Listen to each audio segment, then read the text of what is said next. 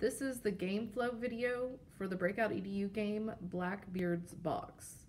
You're going to start by showing them the intro video, and then after that you'll start the timer. On the table you'll have the 4-digit code pages, their hint cards, and the map with the map questions.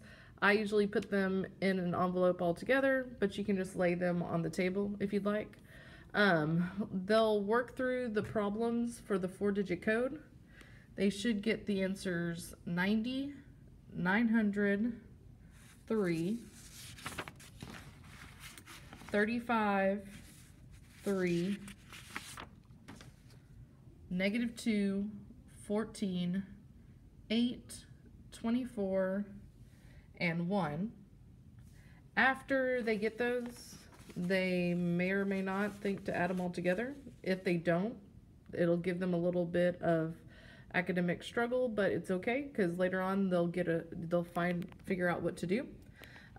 For the map and the map questions, the answers end up being 1 is S, 2 is T, 3 is R, 3 is E, 4 is R, and 5 is N, spelling stern, and that is your code to the word lock, is stern.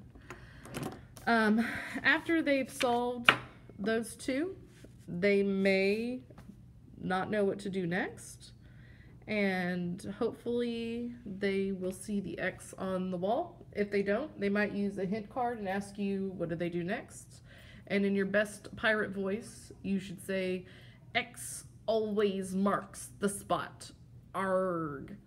And hopefully they go to the X, and they lift it up, they scan the QR code, and that's hanging on the wall. The QR code is going to take them to this Google site, which will give them the code for the 3-digit lock once they solve the problems. The first question asks them to graph a set of inequalities and then use the X coordinate of that solution set. The correct graph is this bottom right one, and the X value is 1. So the 1 is the first digit of the 3-digit code. Next, it wants them to find the coefficient, or the correlation coefficient. When they do that, the answer is 0.90, and it wants them to use the digit in the hundredths place, so that's 0. And then the last question wants them to graph the inequality and then use the X of the point that is in the solution set. This point right here is in the solution set. The X value is 3. So the 3-digit code is 103, and it unlocks the small box. Oh no, I relocked it. Inside the small box is the UV light and the riddle.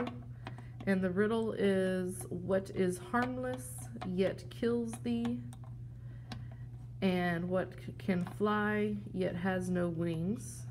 Hopefully they will solve that riddle and think of time and go over to the clock in the room and find the key that's taped to the clock that unlocks the key lock. This is that riddle. And then they get the UV light. If they look over things with the UV light, one of these pages you should have written the sentence, now that ye have the answers, sum up the knowledge.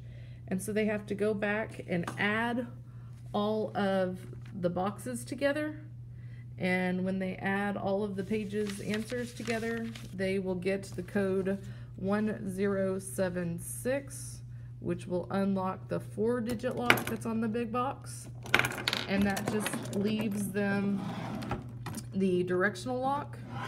And for the directional lock, they have to use the helm that is taped to the bottom of the large Breakout EDU box. And not only do they have to find the helm on the bottom of the box, but then they have to use the UV light and see that there are numbers on the handles. So your first direction, because the starboard is marked with the 1, is to the right, because that's starboard. A 2 is on the bow, so it's up. 3 is port, so it's left. 4 is stern, so down. And then 5 is bow again, so it's up. So the directional lock is right, up, left, down, up. And then they've broken out.